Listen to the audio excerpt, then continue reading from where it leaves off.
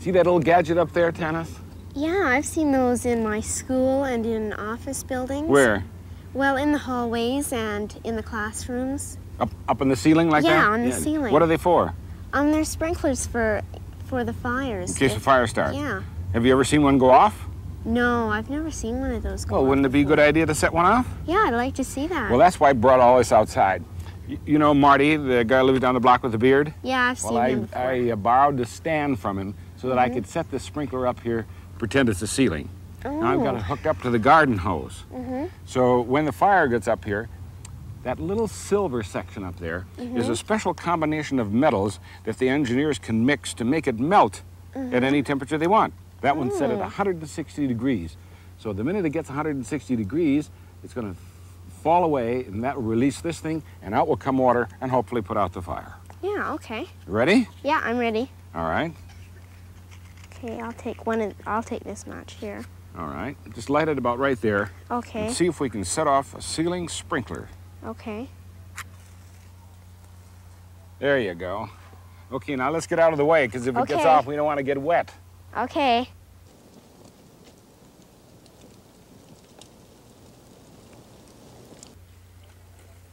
See, as soon as the plug up above melts, it's knocked out of the way, and then the water coming out of there hits that little, see that round thing up on top that looks like a sort of flower, and that sprays the water out in all directions. Now, I've just got hose pressure on it, so it doesn't go out very far.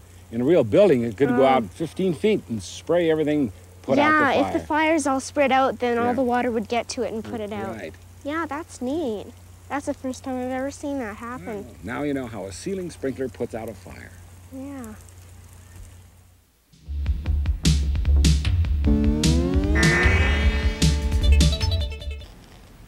Jason, here's a candle sitting in a dish. It's got some water in the bottom. Okay. That's going to act as a seal to seal off the bottom of this cylinder. Partway up in the cylinder is a hole with a cork in it, see? Yeah. Then the rest of the cylinder is all nice and solid except when you get to the top, where I have a plastic cap and a hole in that and a cork in the hole. Okay. Okay? Now, I assume you know something about what makes a candle burn, so I have some sort of tricky little questions. First of all, I want you to take the cylinder just as it is, put it over the candle, and predict what's going to happen. Well, if I put the cylinder over the candle, the cylinder, it'll be airtight because of the water sealing the bottom. And since there won't be any more oxygen, the candle will use it all and it'll go out when it runs out. Okay, go ahead and do it. See if you're right.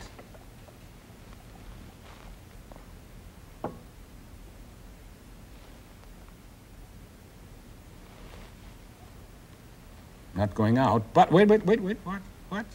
It just has to use it all up. Right, okay. First prediction was okay. Okay. Now, take the cylinder out, take out the bottom cork. All right. And I'll light the candle again.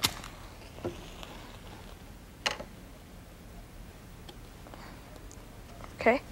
Okay, now you're going to put it on again. Predict what's going to happen. This time, hole down below, no hole at top.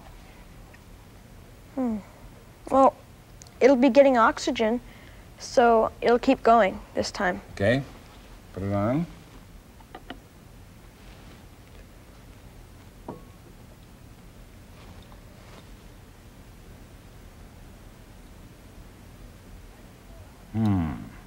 Why did it go out? Well, in order for oxygen to get there, you have to get rid of what the waste product of the combustion, which is what? Carbon dioxide. Right. When you filled the thing up with carbon dioxide, no more air could get in. Okay, then predict. Go ahead, take it off again. I'll light the candle. This time, take out the little stopper from the top.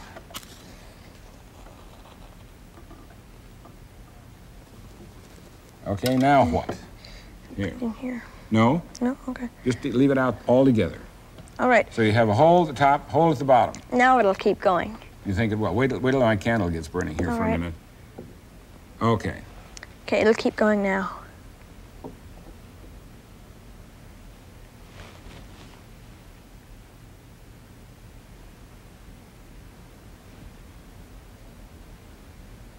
Okay, why is it keeping going now? Pardon me? Yeah. Yeah. Why? Well, it's getting oxygen in there, and the hole on top is letting it out. It depends on how big that hole is. Sometimes it works, sometimes it doesn't. There. Now what happened? It's dying out. Yeah, it's dying out. Why? Well, maybe the carbon dioxide isn't getting out fast enough. Right. Either the air is not coming in fast enough or the carbon dioxide is not going out fast enough. Well, we'll find out. Take the top off, quick.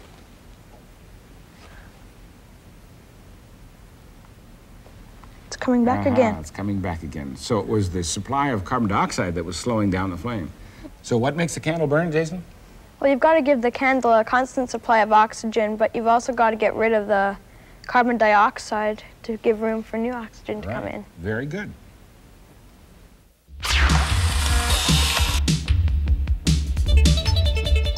This looks like a space probe sent from Earth to explore the surface of a planet, but it's not. It's a T4 virus that could be inside of you right now, not making you sick, but attacking bacteria in your intestinal tract. The virus injects its own DNA, stored in the part at the top, into a bacterium through the long tube. About half an hour after the virus has landed, the bacterium is destroyed and new T4s are released to attack more bacteria. Top to bottom, it measures only 5 millionths of an inch.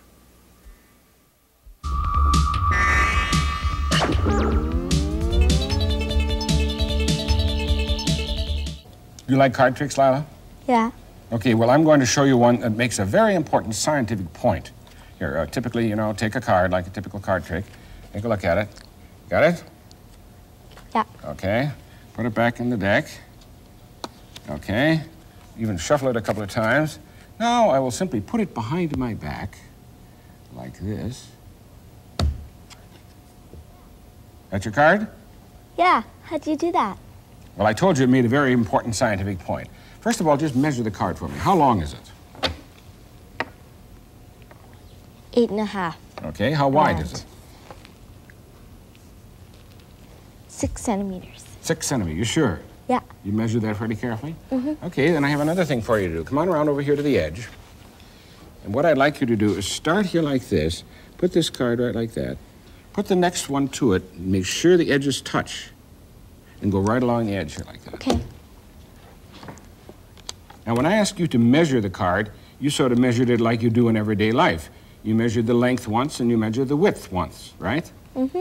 But scientists, if they're going to be doing measurements and they're going to be added up like what you're doing, they would be very careful. What's the matter? There's something wrong with these cards. Keep going. Put a couple more down. They would measure the cards very carefully. They'd measure maybe several lengths and several widths. Because when you make a slight error and begin to add up those errors, the errors add up too. What's the matter with those cards? One side is longer or one side is shorter. Well, wider or narrower, you mean? Yeah. Right. In other words, this side must be longer because it's bending like that. If you put 52 cards, it'd go way over there someplace. So what do you suspect is the matter? This side is narrower. Smaller. Okay, now it really doesn't make too much difference when you're playing cards, whether one side is longer or not, or shorter. But if you were a scientist and you were doing measurements that might send somebody to the moon, and you made an error, a tiny small error that was going to repeat it, like for every mile that you went up to the moon, miss the moon, right? So scientists are really very careful about their measurements. You think you can do the trick now? Yeah. Okay. You play it on me this time. Okay. Take a card. Take a card, okay. 10 of spades. Now you're going to turn that deck around, okay? Now if I put it in the same way, like that, now wrap the cards on the table to make sure they're nice. See it? See it? It's taller. Yeah, so now what do you do? Okay, now I'll go like this. There you go. The 10 of 10 spades. of spades. Very good. Can you do that with a regular deck of cards? No, you need a special deck called a stripper deck, which you buy at a magic shop to have fun with. But I wanted to make that important scientific point that when you're going to measure something, you must do it very accurately and precisely.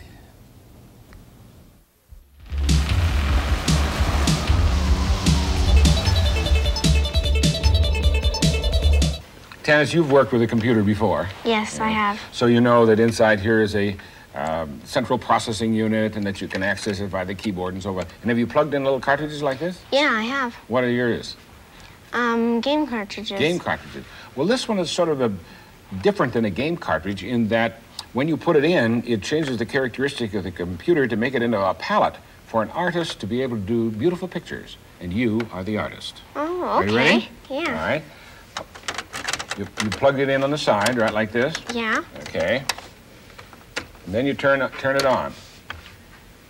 And up there, you've seen a main menu like this before? Yeah.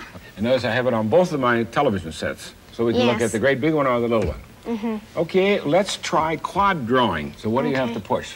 Q. Q. Okay. And then return. And now you see that little dot in the center of the screen? Yeah. I'll hold down the button and you work the joystick, because you will get an idea then what quad drawing is. Go ahead. Okay. Oh, that looks really neat. You know what the word quad means? Yeah, 4. 4. So you're drawing with 4 lines all at once. And as you change direction, you're changing color. What are you drawing?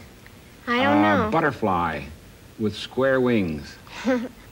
So you can have fun doing that sort of thing, but that isn't what I really wanted to show you. I wanted to show you another one. Go back to the main menu, which means M, return.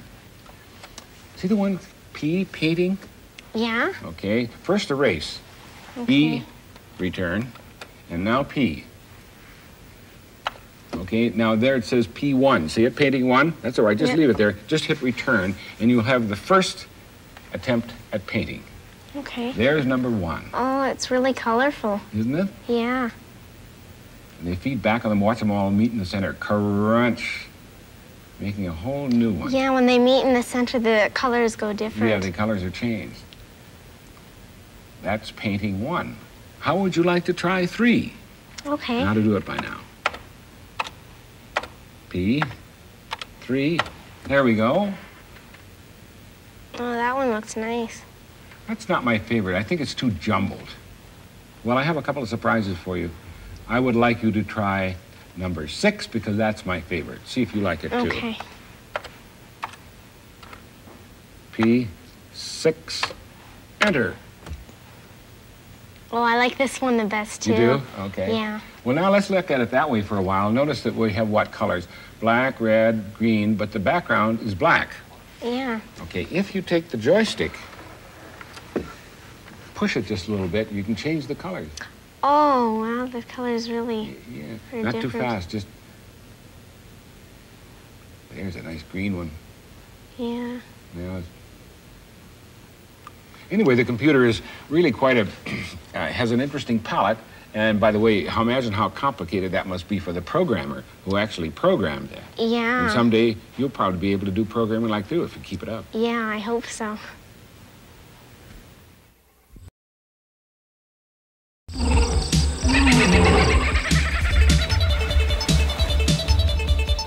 You wouldn't think that animals that live in the forest would be helped by a forest fire, but they can be. You see, after the fire is out, burned areas often reseed themselves naturally with grass that grows quickly and is the favorite food of Rocky Mountain elk. Would this new supply of food be good for the elk herd? To find out, scientists began an intensive study of the elk that moved into a burned and reseeded area near the Los Alamos National Laboratory in New Mexico. They captured elk in a specially designed trap. With a hypodermic syringe at the end of a long pole, they injected a powerful drug into the animal. As soon as the drug took effect, they attached a collar with a small built-in radio transmitter. Each collar radio broadcast at a different frequency. When the elk recovered, it returned to join the herd in the wild. With a directional antenna, they tuned into each radio tag elk and recorded its location every week. When it was difficult to get into the high country, they followed the elk with an airplane equipped with a directional antenna under each wing. When all this information was fed into a computer, the scientists could see how the herd moved from week to week. Watch what the elk did when a heavy snowstorm hit the high country. They all moved to the burned and reseeded area and stayed there most of the winter. This part of the study showed that the reseeded area definitely attracted more elk than the unburned range. Next, they recaptured the animals with the radio collars. They weighed them to find out if they were getting enough of the right kind of food. They also measured the fat along the backbone, an indication of how much food energy the animal had stored. They took tissue and blood samples for later analysis. Preliminary findings indicate the elk are in good health. The Los Alamos study of the elk herd will be valuable to other scientists. They'll be able to predict, rather than guess, how fire or man-made changes will affect the animals that live in the forest, and thus help preserve valuable wildlife, including the Rocky Mountain elk.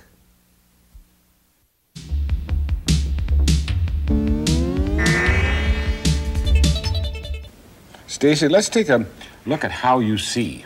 I have all kinds of sort of simple things that we can test how your eyes really work. First thing I want you to do is look across the room over there. Okay. And can you tell what I have in my hand?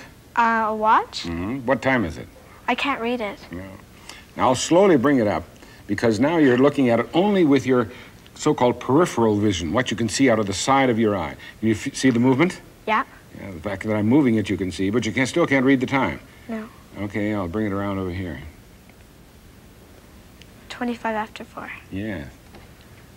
Does that seem strange? Even though you can see it over here. So you have two different kinds of vision for first place. When you look straight forward, you can see things in great detail, but on the sides, you can't.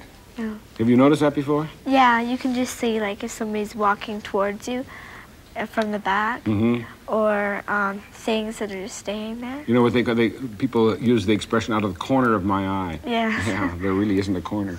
Well, then you also can't see as well as you think. Here are two little things which I have glued to this piece of plastic. Look at, here, hold it. Okay. And look at this square with that eye, and move this back and forth and see if you can't get that little triangle to disappear.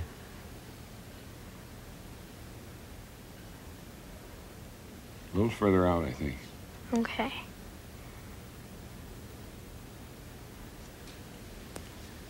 Gone? Yeah. Right there? It Yeah. disappears. Try with the other eye. Now, when you look at with your right eye, look at the little triangle. Does the square disappear? Right here. There. I told you couldn't see too well.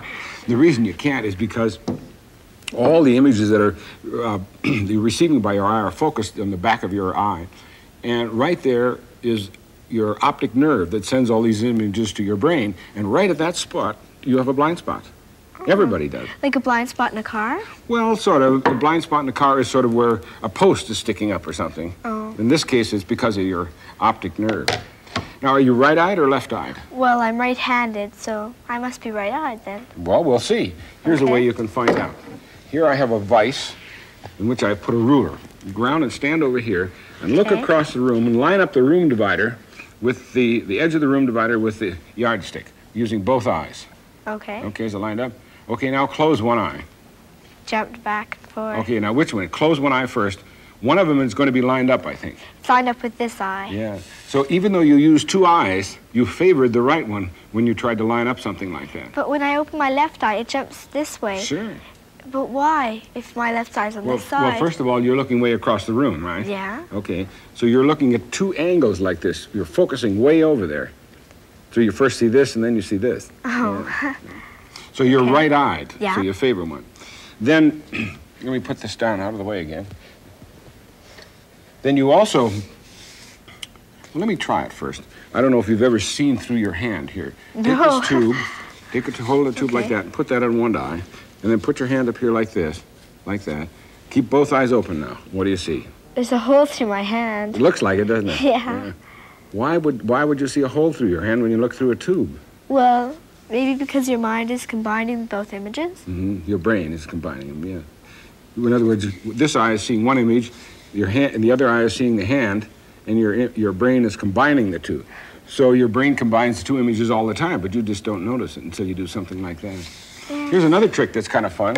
Have you ever done this? Hold your fingers up and look across the room like this. Yes, I have. Okay, and what do you see in the middle? A floating finger. Yeah. Some people call it a little Frankfurter.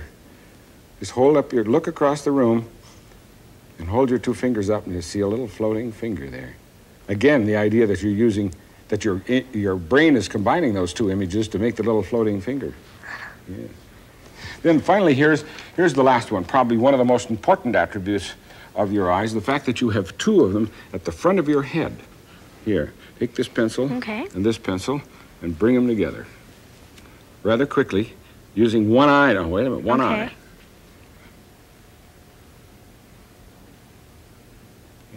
Now use two eyes. Okay. Relatively easy. Yeah. Okay, so I told you we were going to look at how you see. How do you see? Well, First of all, my watch. Yeah, you have two kinds of vision. Yeah. You either see right in front of you or to the side. Right. And you have a blind spot. Mm-hmm. And I favor my right eye. Right. And your mind combines both images. And we have two eyes to see better depth. All right, very good.